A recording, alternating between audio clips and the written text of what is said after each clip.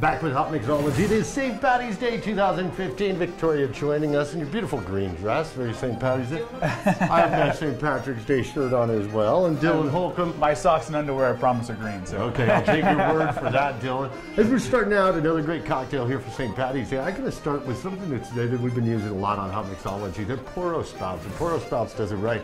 These are the spouts that turn. You can use them for any of your spirits as well as your mixers, anything you pour. What's great about them is you can leave them in the bottle. You don't have to put the cap back on because they have the turn spout that locks them so nothing gets in. Fruit flies, anything gets into your product right there. Pouro Spouts on Hotmixology.com, the home page. You'll see them right there. They're just great. What are you doing in this cocktail? So this cocktail is called the Triple Irish Stinger. And like any good stinger, what it's going to need is just a little bit of creme de menthe. So we'll throw that right in here.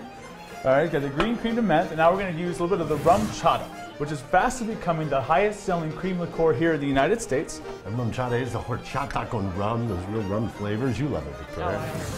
I love RUM CHATA too. Look how great it comes right out of those pour spouts. It is. Not only are they functional, but they do a great job of just having the liquor come out just perfect. Look how good the spirits pour right out. There we go, a little bit of the horchata, the RUM CHATA, and then we're going to use Triple Crown whiskey, which is an American-made whiskey. They're using the finest water source, the Miami Aquifer, which is old glacier water filtered through limestone. Nice. Triple Crown whiskey? Triple Crown whiskey. A couple ounces there for each cocktail. I like to taste this whiskey because it is delicious. It certainly is.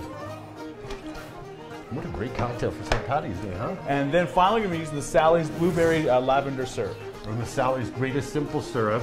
As we use them on Hotmixology, it is a staple in our cocktails. You're using the lavender, which is blueberry lavender. Blueberry lavender, and from all four of the flavors here are just perfect. And as I say, Sally's Simple Syrups on Hotmixology.com, the homepage, the banner ad right there.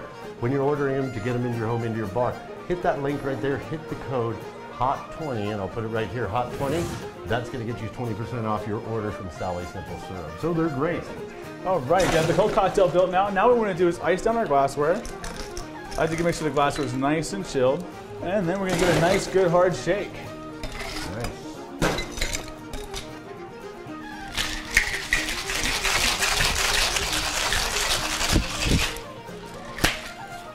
Every time he does that, I just want to dance. I know, don't you? You feel free to dance, Victoria. Feel free to dance. There's always dancing here at Hotmixology.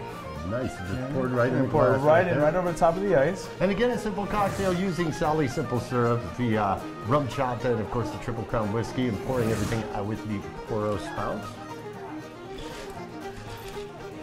Yeah, and then we're going to garnish this guy right off with a couple nice, lush, beautiful mint sprigs.